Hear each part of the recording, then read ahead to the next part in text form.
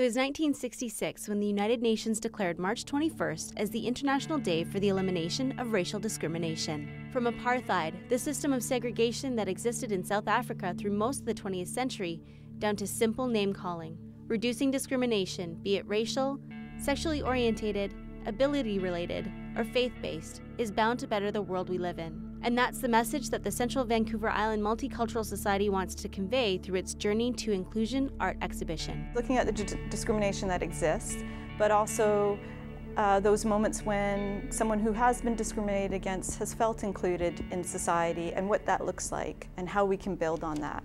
The idea finds its success in teamwork. Various local and talented artists have been paired with community members who have experienced the bitter reality of discrimination and the positive influence of inclusion. And working together, their stories are reflected in the art. To hear from them about the discrimination they have encountered, but also what inclusion looks like through their eyes and how we can build a community where everybody has a sense of belonging. As Heather Porteous works with artist Peter Moon, they explore the issues through words and symbolism. And I like how the eagle's having his head down and that's so, and it doesn't look happy because of maybe the other eagles were teasing him and stuff. I just think it's beautiful. On one side of the piece it's got words that are not very nice. The negative side, it's the background's all black.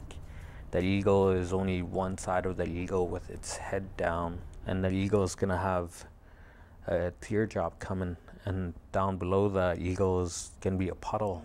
When someone's, putting you down, what's gonna be in the puddle is what drains that from you, like your pride, your self-love, self-respect.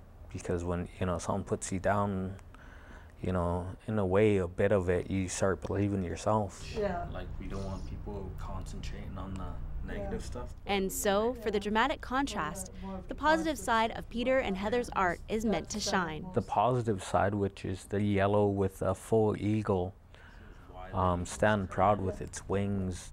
It's gonna have positive words. It's got words that are nice, like respect, and it's got how we feel about how people treat us, people who are different, how they get treated and that. Words of encouragement that, everybody likes to hear, should hear.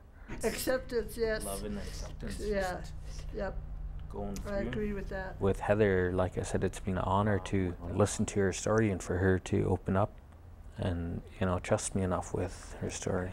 The Journey to Inclusion art exhibit opens Thursday, March 21st at 3 p.m. at the Port Theatre and will be on display until April 12th.